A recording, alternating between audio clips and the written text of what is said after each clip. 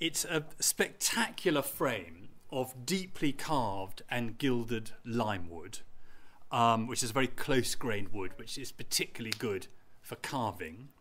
It's what's called a trophy frame, so a very grand sort of thing to enclose, in this case, a mirror, a piece of a very old mirror. Now, this frame is, even if we didn't know anything about it, it would slightly stop traffic in the street. But we know who it was commissioned for, someone called Edward Russell, who was a younger son of the Duke of Bedford, the great Russell family based at Woburn Abbey in Bedfordshire. And he was born in 1653 and died in 1727.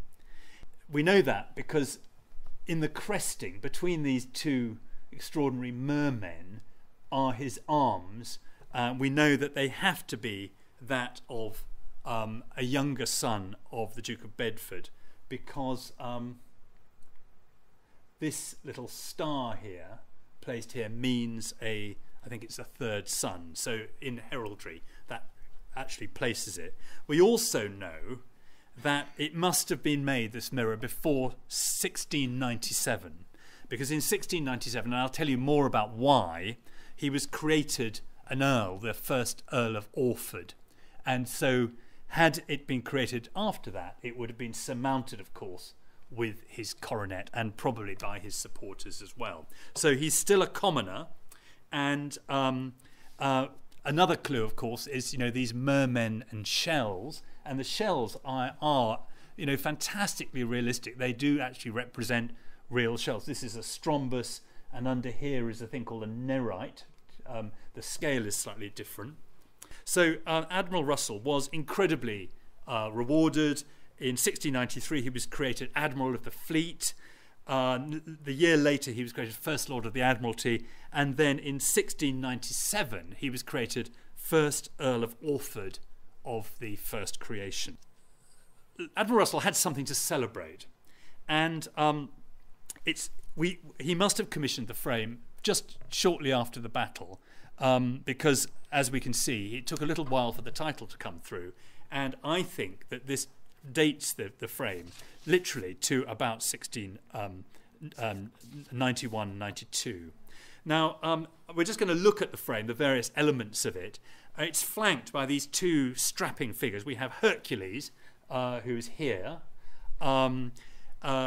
Obviously the great mythological hero, heroic endeavour, standing for heroic endeavour and physical strength, which of course alludes to Russell's victory over the French. He's grasping the skin of the Nemean lion, which I suppose is, the fallen tyrant France, and his knotted club. And he's holding in his hands these the apples of Hesperides, which are, weirdly enough, not depicted as apples, the Granny Smith you might have in the fruit bowl at home, but as pomegranates, pomme granate or pomme de Granada. They are particularly associated with Spain. And indeed, Spain, the Spanish peninsula, Iberian Peninsula, was in classical times believed to be where the Garden of Hesperides was, where this famous tree with this forbidden fruit grew, and where Hercules risked life and limb in order to go and steal them. And so I suspect this is a sly reference to ye protector and deliverer of Spain. On the other side is our friend Mercury, the messenger of the gods, but also god of commerce, of trade, and of financial gain. And he's holding not one, but several bags of money. And I suspect this alludes to the fact that Admiral Russell, towing away 3 great French flagships, the prize money from those captured ships, and indeed, the fact that he would also have taken rewards and things from the king and so on, meant that he had done very, very well out of his great naval victory. Down below, we have this curious figure who is going to, just so you know, going to be a very popular Christmas card in future, I'm just thinking. But it's not an angel. This is Fame with 2 trumpets, winged Fame.